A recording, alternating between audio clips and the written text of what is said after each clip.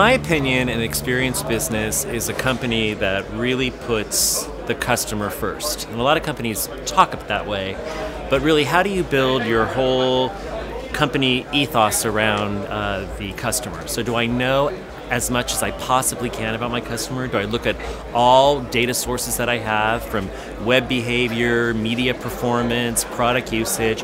Do I craft a vision and a picture of my customer? And then once I know my customer, do I think about what kind of journey that customer will have with my brand? Do I build an experience for them? Am I constantly evaluating that experience and understanding what's working, what's not?